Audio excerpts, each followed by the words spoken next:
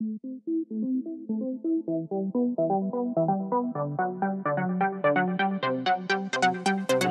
have 20 OLEDs behind me that are rolling up and down.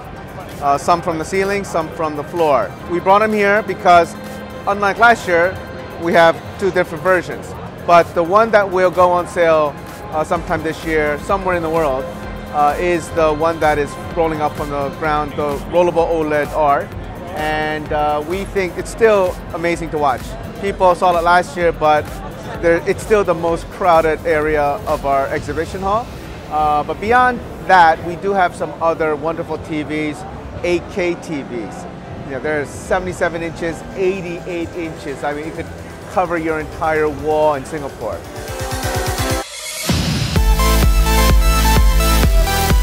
We have a brand new 48-inch gaming TV. And so you think 48 inches, wow, that's too big to be a monitor. Well, it's optimized for gaming.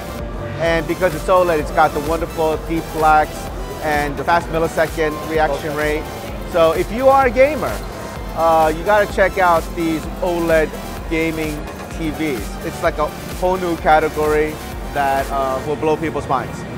We have connected cars we're gonna show here at CES. In the future, it may be autonomous driving.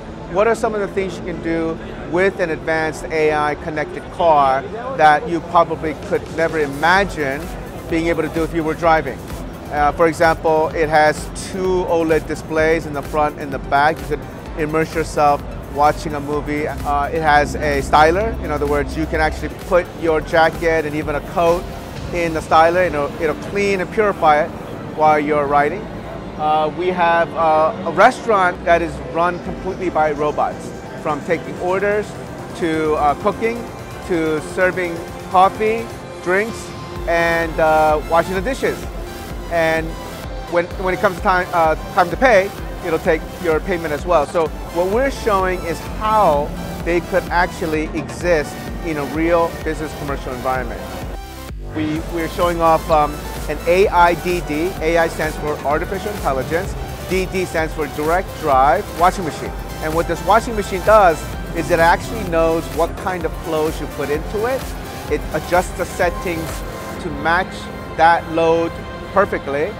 And then it tells the dryer what clothes it just washed so that the dryer can adjust its setting. You don't have to think about it. You don't have to look at the label and say, oh, this is polyester or 20% wool. It just knows. That's through the power of AI. We believe AI in the home is something that will be around for a long time, and it will take a long time. In other words, some people will never have it for 10 years, and some people may have it in most of their home upgraded in 2 years. I think it's going to be a lot like when people were upgrading from standard TV to high definition TV. It took like 10 years. Now it's standard. It takes time, and there's really no one particular formula that we use, but once it happens, it'll be very ubiquitous. Like, people won't even realize that they've turned their home smart. And there's no time frame in our mind other than that for us, it's a long-term strategy.